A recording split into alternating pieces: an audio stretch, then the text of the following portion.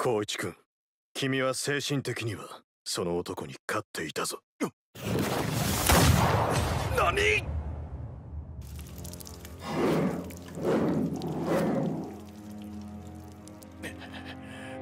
たまげたな。まさかその傷で立ち上がってくるとはな。しかしあのまま寝ていた方が幸福だったのにな。その傷穴から向こう側の景色が見えそうだぞ。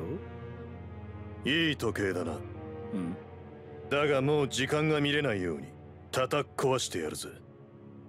貴様の顔面の方をな。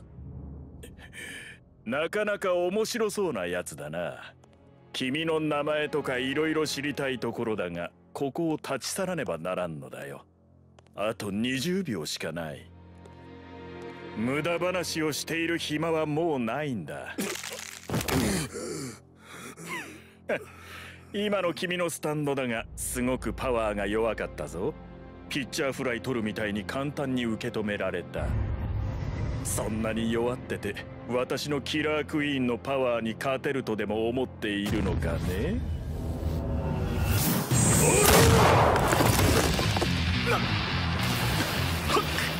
速い。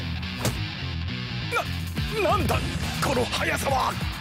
よく見たらやれやれ、趣味の悪い時計だったな。だがそんなこともう気にする必要はないか。もっと趣味が悪くなるんだからな。顔面の形の方が。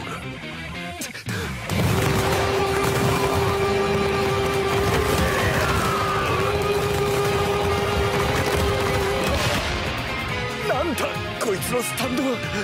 時間でも止められたみたいに速すぎる。オーラ